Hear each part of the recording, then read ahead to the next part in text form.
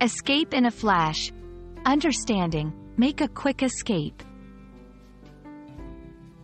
Hello, everyone. Welcome back to our channel, where we dive into the fascinating world of English language learning.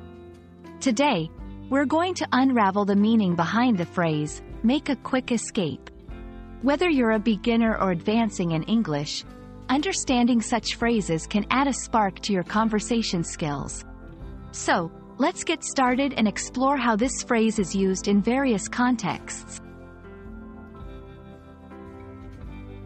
The phrase, make a quick escape, combines a few interesting elements. Firstly, the word, make, here is used in the sense of performing or executing an action. Quick refers to doing something with speed or without delay.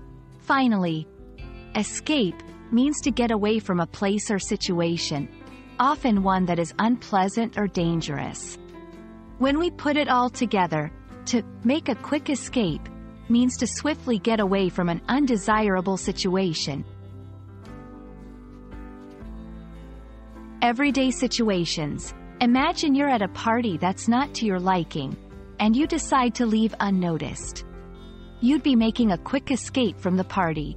This phrase can be used in casual conversations when describing how someone left a place quickly to avoid discomfort or a lengthy goodbye. Literature and movies. In stories or movies, characters might make a quick escape from danger or pursuit.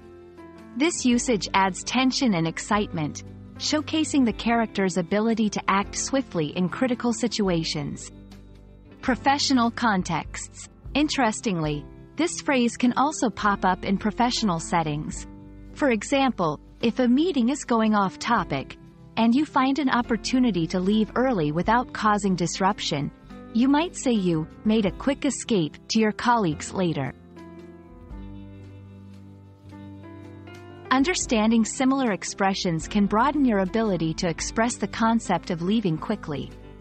Phrases like, beat a hasty retreat, duck out, and slip away convey similar meanings but can carry slightly different nuances or be more appropriate in different contexts. We hope this explanation helps you understand what it means to make a quick escape, and how you can use it in your English conversations. Whether you're describing a personal experience or crafting a story, this phrase can add a lively element to your narrative. Remember, learning English is an adventure, and every new phrase you master is a step forward in your journey. Thanks for watching, and we look forward to bringing you more insights into the English language. Happy learning!